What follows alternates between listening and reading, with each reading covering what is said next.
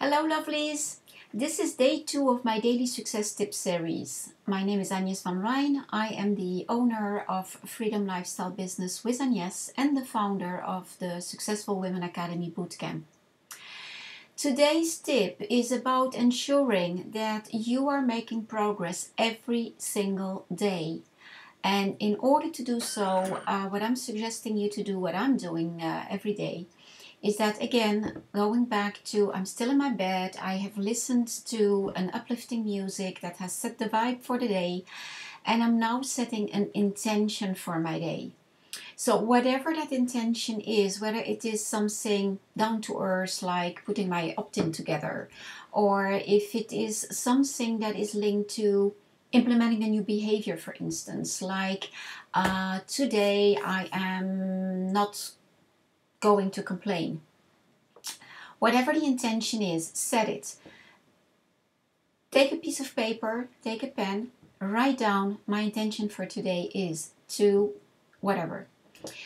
What you're doing with that is that by the end of the day, before going to bed, you are going to review your intention. That intention, I forgot to mention, of course, is an intention that is relating to getting you closer to achieving your goal, your objective. You review that intention. Did it work? Did I do it? You did it? Yeah! Congratulations! It's absolutely vital that you keep track of your successes. So, congratulations. You did not do it. Instead of beating you up, be gentle with yourself. Look into what is it that did not work. And whatever you come up with, ensure that these are not just excuses, because quite often we are quite good at creating excuses for ourselves. So look into it. Why did it not work? And then ask yourself, what is it that I can be doing differently so that tomorrow I can pick it up again?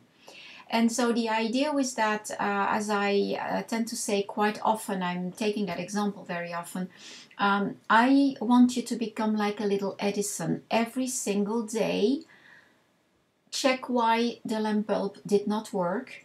And instead of just throwing it away, look at it and ask yourself, how can I change it? What do I need to tweak in order for it to work tomorrow? So that's today's tip.